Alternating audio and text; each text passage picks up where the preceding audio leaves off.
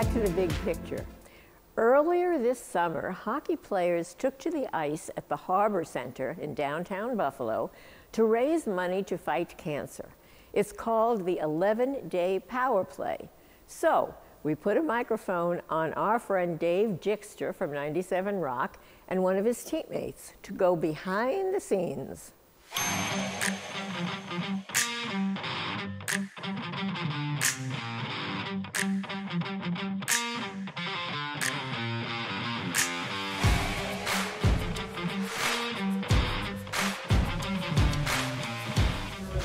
You just remember, this is a charity hockey game. Oh yeah, listen, keep your head up out there. Because I'll keep my head up here now. Just remember, Amy and I run this thing, so it would be very charitable of you that we win by just one goal. Are you going to play paintball? Are you going to let this guy wear not pants? Are you insane? Hey, you're actually skating tonight? That's a nice painter base. I'm going to try not to say anything. Good, I'm on the wrong word. And Mike is just going to be picking up heavy breathing all the whole skate. All right, boys, have fun. I'll take it. You guys are better comedians.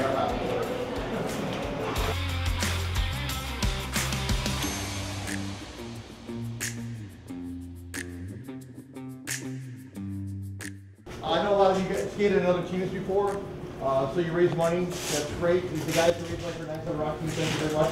Ken and Curtis here all the way from Rochester. All the way from Rochester.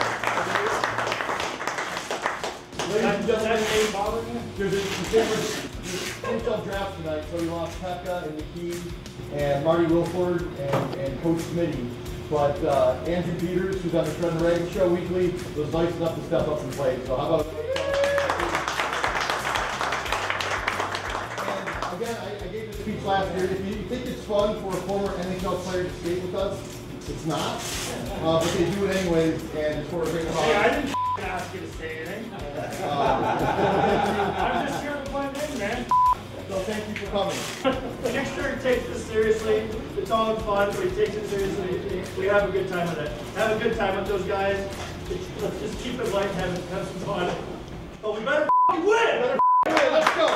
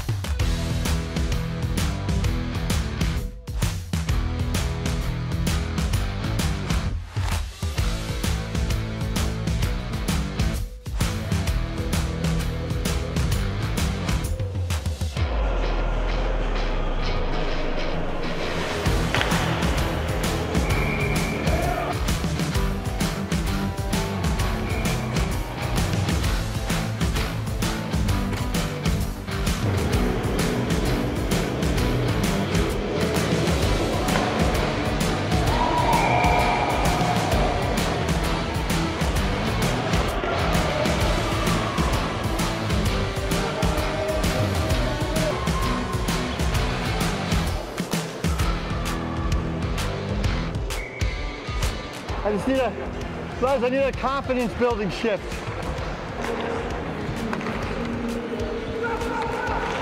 Yeah, Marino! Yeah, -3 is enough for me. It's a good shift. It's one of my better shifts. They have you mic'd up? Why? Because it's fascinating.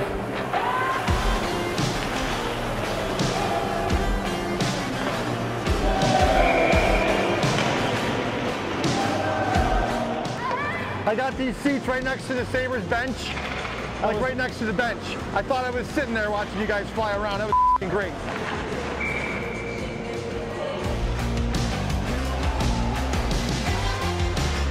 There's no...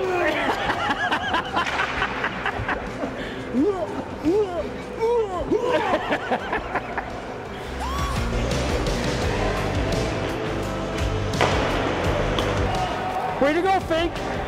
Fake skate!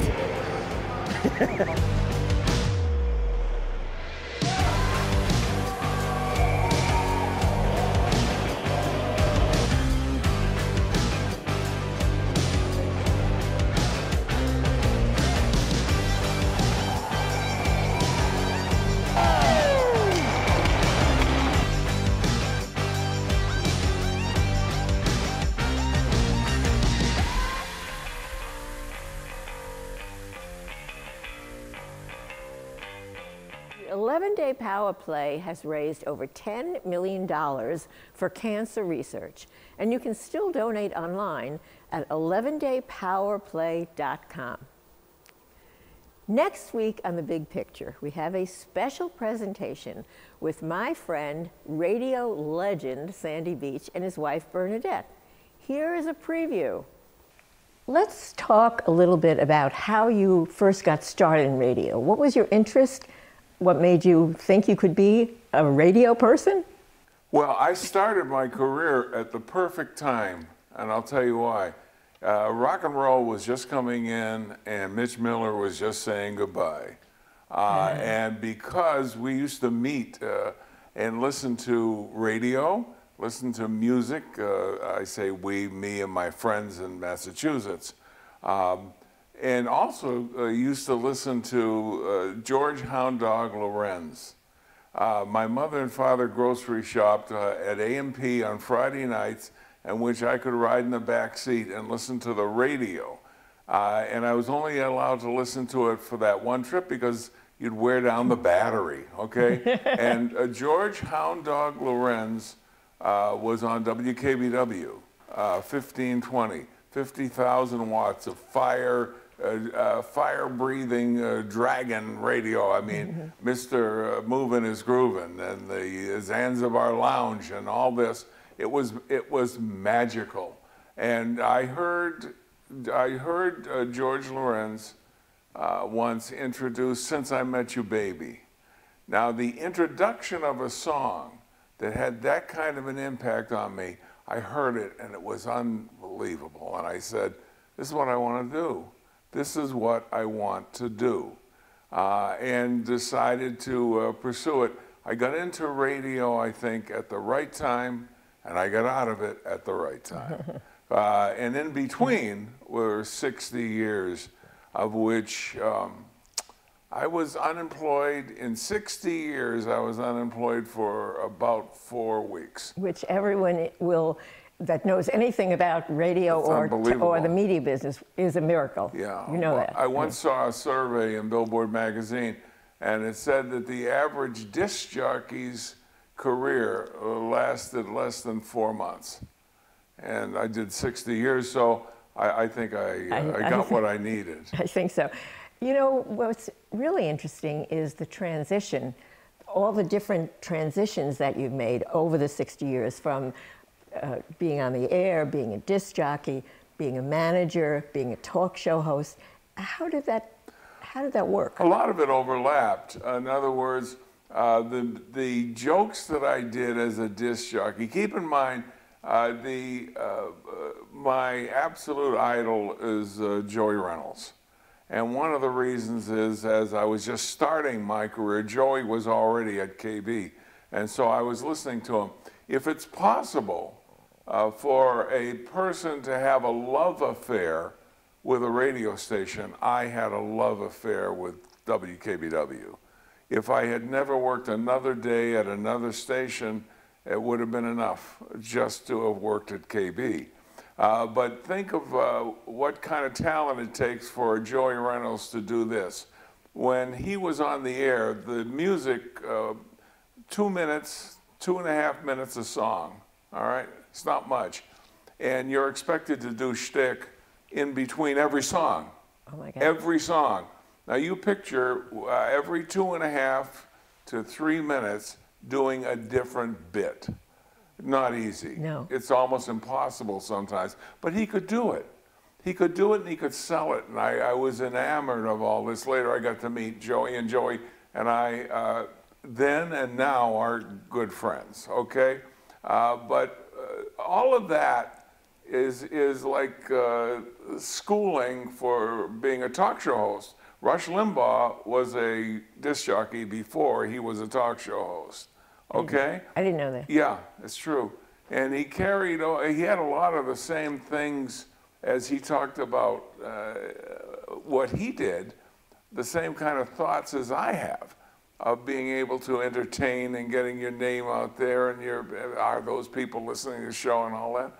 But he had the training to do it because he did it as a disc jockey.